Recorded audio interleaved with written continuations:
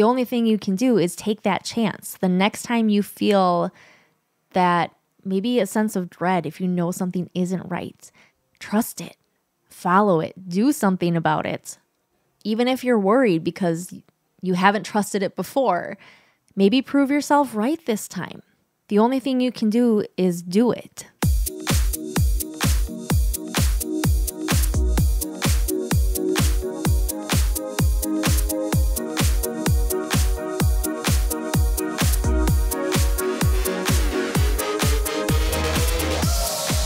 This is the Energy Within podcast, all about accessing, nurturing, and building your energy and confidence so that you can get unstuck and design your life the way you want. My name is Carrie Jokala. I am your host. I am a Reiki master, a fitness instructor, a wife, a mom to 2 little boys, and the bridge between your reality and your spirituality.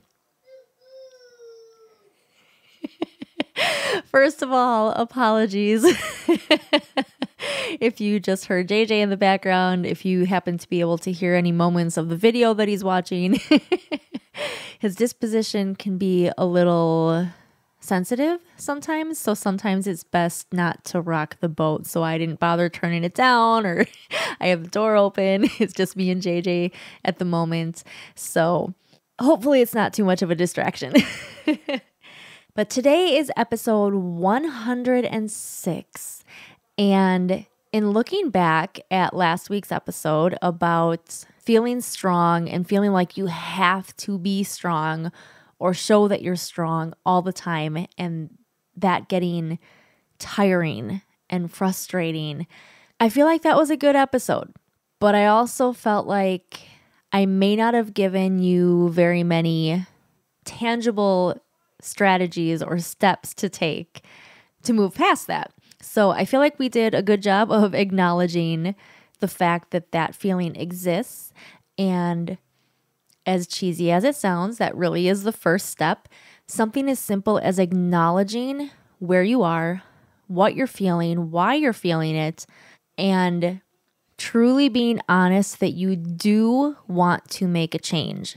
Just that simple act of deciding to make a change can shift your energy so much. And again, I'll reference you back to the episode I did with my soul sister, Jess, about manifesting and the difference between the divine feminine and the divine masculine and why those need to be in balance and how that has an effect, but also how that came up in some shadow work and how the simple act of deciding to shift my energy made a huge, noticeable difference pretty much immediately.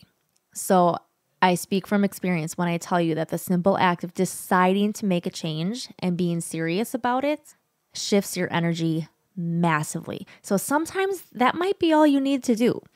But there are, if you're like me, so many ups and downs where you have that initial high of, okay, I'm going to do this. I got this. You have all the ideas running through your head. You know what you're going to do. You're looking forward to everything. And then either something happens or it's simply the next day and you didn't get enough sleep and now you're dragging and you're not feeling it anymore.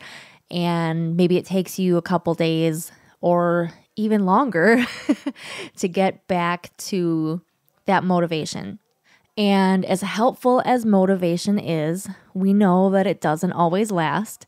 So we need to find a way to get ourselves to keep moving even when the motivation isn't there. And I'm not anywhere near perfect at this. I just know it to be true. So let's work on this together. So one of the first things that we can do to get out of this struggle loop, to stop feeling like we just have to keep being strong and we have to keep trying all the time, but we're also never going to get anywhere because we're stuck in that loop. For me, and probably for you too, implementation is a huge factor. So I am guilty of being an information collector. I love learning. I loved school. There were parts of it I didn't enjoy. But overall, I mean, honestly, if I could get paid to be an eternal student, I'd probably be happy. I don't know that I would be fulfilled, but I'd probably be happy. I have started and not finished many, many courses. I'm getting better at finishing a lot of the ones that I have bought and not finished, but I'm also I'm on a roll lately. Let's just say I'm on a roll with moving through the lessons and actually taking action. That's the big thing for me. I would go to conferences, seminars, I would take all the notes, I would get really excited. I might try one or two things once or twice, and then that would be it. And the motivation and the excitement would fall away if, say, it wasn't working or it didn't seem like it was going to work quickly enough. Because we also get kind of stuck in this immediate gratification desire as well. If we don't see the results that we're hoping for quickly enough, we want to give up. Another brief example, one that I'm sure you've had a similar experience with if you've ever tried to lose weight, tried to start a workout program, gone on a diet, anything fitness related like that, even as a fitness professional, I struggle a little bit. I know what I need to do. I don't necessarily need anyone to tell me, but that doesn't mean I always want to do it or that I'm personally successful at it. I told you a few episodes back that I was starting 75 hard and that rules be damned if it meant that I wasn't actually doing 75 hard. I didn't care. I was doing it my way because there were certain things that I did not believe I would be able to do, such as getting in 2 workouts a day, making sure that one of those is outdoors. That was really the main thing. And then following a diet is obviously very important, but I still feel like I do okay enough.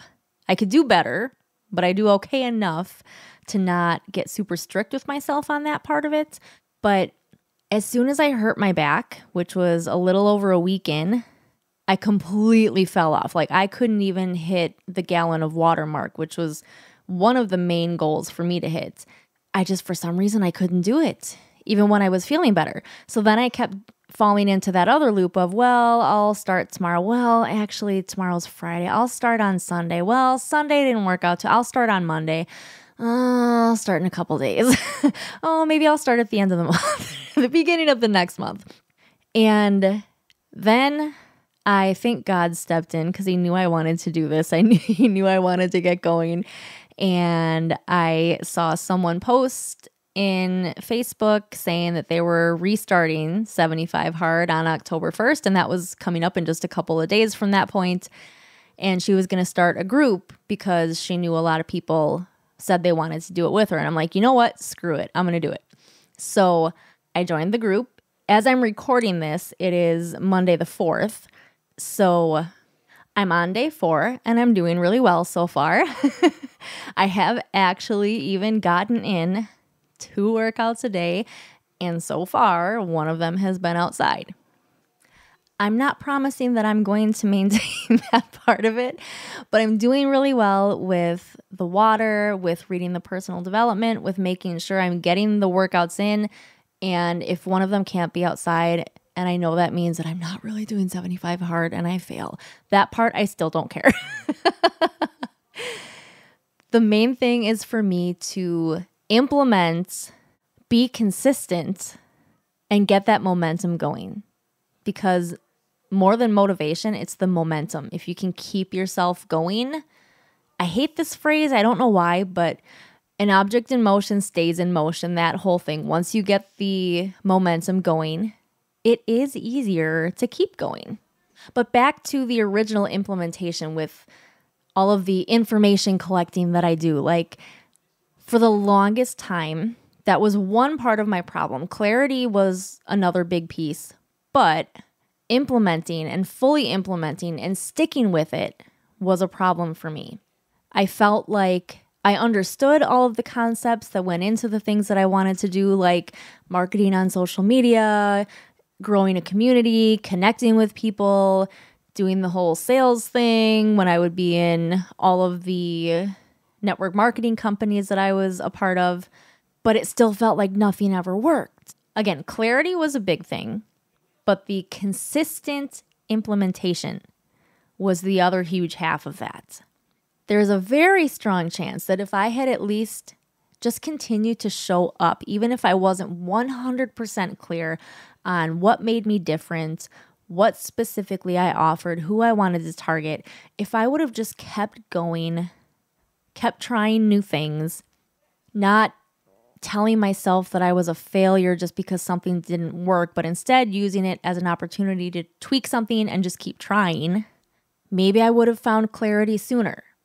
Because I have also learned, especially recently from experience, that just starting and starting to be consistent and growing the momentum allows you to find clarity. So even if you're not 100% on what it is you're supposed to do, why you're supposed to do it, who you're supposed to do it for, what the end game is, what the road is, or the funnel that you're going to take them down, or any of that fancy stuff, no matter what it is that you're looking to do, you're really never going to have it all figured out. Even if you have it all figured out and laid out, it's still going to end up changing as soon as you start and you start seeing the actual results and interactions that you're having with people and where they're leading and what people really need versus what you thought they needed. So implementation is huge. Don't be like me. Stop collecting information. Finish the courses, finish reading the books, and then take action. Don't wait until you finish. Take action as you're going through. That's part of my problem. With courses, not so much. With courses, for some reason, I can take action as I'm going through it because I obviously can't go through the entire thing all at once. But something about reading a book, I don't stop to do the actions at the time that they show up in the book. I'm like, well, let me read the whole thing and make sure I understand it first. You don't have to do that. I don't have to do that. I need to tell myself not to do that. Take action as you're going through things. You'll learn more as you go and you can tweak later. The next one is gratitude. And I know you've heard this before. I know I've said this before and you're probably like, yeah, I know. I am grateful. But I heard a perfect analogy last week with another woman that I follow. I think she was the spiritual hustler before on Instagram and now she's the womb maven. I don't know how to pronounce her last name, but her first name is Logan. And I've really enjoyed following her for a long time, watching her stories, learning from her. And then she led a masterclass that I joined in on last week. And one of the things that she talked about was gratitude and how we need to make space in order to be able to hold more. Because especially if we feel like we're holding everything and we're struggling to hold it, we definitely don't have room for more. But also the analogy that she gave, and maybe you've heard this before, I feel like I may have, but if I had heard it before, I heard it with fresh ears this time. Think of a little kid on Christmas morning or on their birthday, someday where they're opening a whole bunch of presents and they are just extremely ungrateful. Like they think the gifts are stupid or it's not exactly what they were looking for or it's a duplicate. Do you really want to give that kid anything else ever again? Of course not, because if they're not grateful for what they already have, why would you want to give them anything else? Now, I don't believe that the universe is thinking that way or that God is thinking that way. Like, well, you're ungrateful. I'm not giving you anything ever again. But I do feel like there is a bit of a stopping until you're able to refocus, show the gratitude, and make the space for more. It's also right along the lines of what you focus on, you get more of. So if you're constantly focused on this idea that you're always struggling, that you always have to be strong, that you're never going to get anywhere, that everything always sucks, the universe says, okay, and they'll give you more. Because in the world of energetics, in the universe, all of those, whatever you want to call it, there is no positive or negative. So the universe isn't necessarily saying, well, you're thinking negatively, so all I'm going to give you is negative. It's that you're aligning with that vibration. So that's what you're open to receiving. That's what you're going to find. That's what the universe is going to send to you because that's what you're attracting. That's what you've become a magnet for. So if you can be mostly, I think it's impossible to be always, but if you can be mostly focused on the positive, being grateful for what you have, being pleasantly surprised at all the good things that maybe you didn't expect to happen, finding the good in things that might otherwise suck. And let's just make it little things that might suck. Let's not talk about traumas or big events. Like, I don't think that's not what I'm talking about. Like, oh, make sure you find the good. And like Katie Lane said, in the cancer diagnosis when you get it. No, maybe down the road when you're ready to start refocusing. But I don't think that's realistic to expect anyone to do that immediately.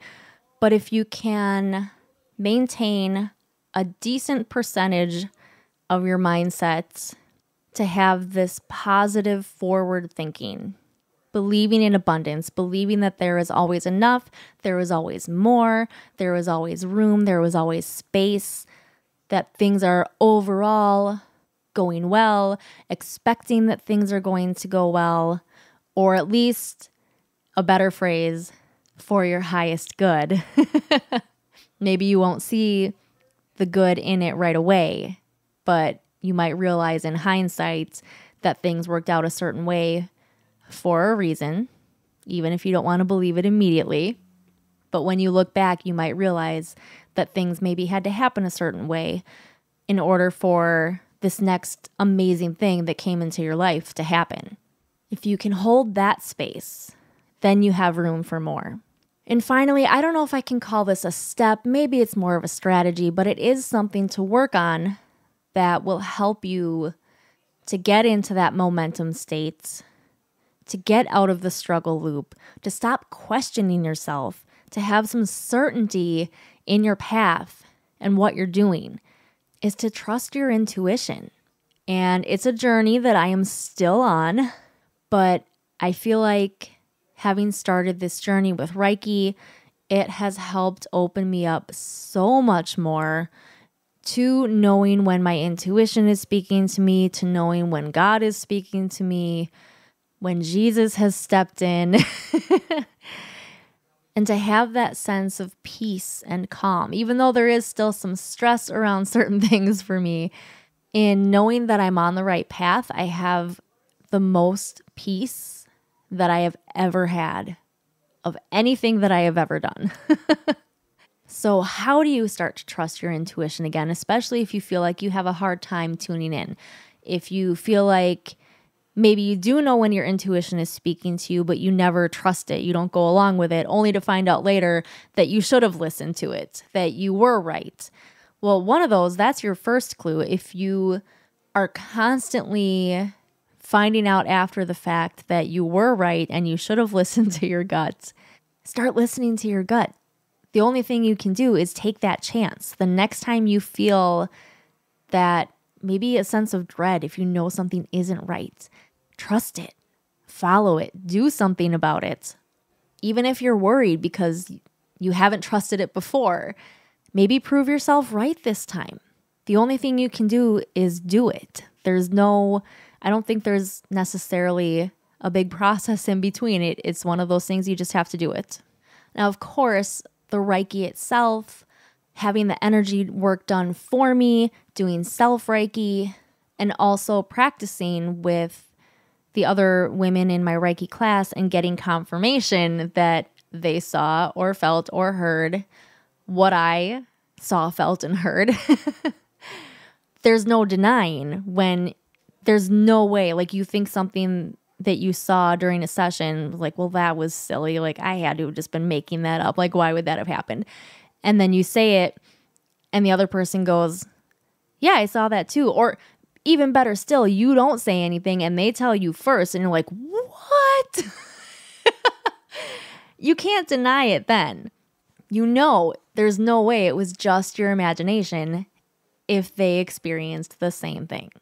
So what if you're sitting there and you're thinking, okay, but I don't want to learn Reiki.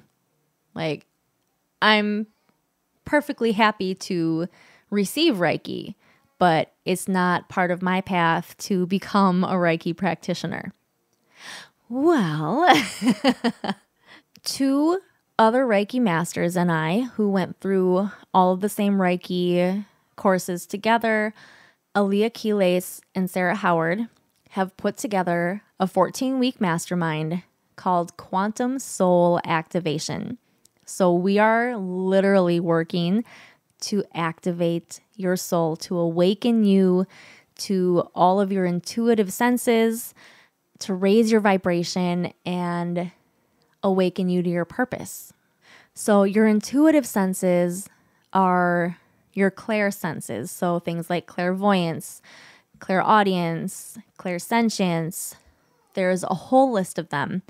And what we're going to do, the short version of what we're going to do in this mastermind, is take a deep dive every 2 weeks into each individual chakra. You're going to receive guidance and healing from all three of us. So you have three, if I do say so myself, talented and powerful Reiki masters working to help you clear blocks in your chakras, things like money blocks, confidence blocks, relationship blocks. We'll explain what all of the chakras actually mean for real life. So we're giving you the woo side of it, but we're also going to show you what it means for your physical body, for your emotions, for your spirituality. And then we are also, as we go through these chakras and we come to the chakras that directly relate to each of the clairsenses, we are going to attune you to those clairsenses. So we're going to help to open them and to help you actually have some guided practice time to work on them. So it's not just the learning, there is implementation there as well. So we are all really excited about this. Early bird pricing for it goes through October 10th. And if you're listening to this on the day that I release it, on Wednesday the 6th, I am doing a webinar inside my group, The Energy Within. And I'm going to show you in a lot more detail what it is that we're going to cover, how it's going to help you, what you can expect. Hi, JJ. So if you can be there live, it will be at noon Central Time. But you can also view the replay if you're not able to be there live. So you can still hop into the group after the fact and watch the replay. Feel free to leave comments asking me any questions that you have. Send me a DM with any questions that you might have, or simply follow the link in the show notes and go right to the page, and you can take a look at all of the explanation there, as well as some testimonials of people who have worked with all three of us individually. We actually haven't worked together for other people just yet. However, I don't have a date and a time to give you yet, but we are working on setting up a time for free leading up to this mastermind that the three of us will lead a Reiki session for you. So stay tuned for that. I'll announce it on the podcast if it is going to come at a time where I have time to announce it for you. But I'll also have it posted in my group and on my Instagram. So if you're not in the group or following me on Instagram, make sure you do that. The links for that are in the show notes as well. So we would love to see you in the mastermind. So again, if you have any questions, please feel free to reach out. If you enjoyed this podcast, if you found any of the steps that I offered you helpful in guiding you out of that struggle loop, please share it so that it can reach more people. Take a screenshot, do a screen flow, post it to your social media, tag me, and let me know what stuck out to you. You can find all of the links for everything in the show notes. Thank you so much, as always, for being here, and I'll see you next time.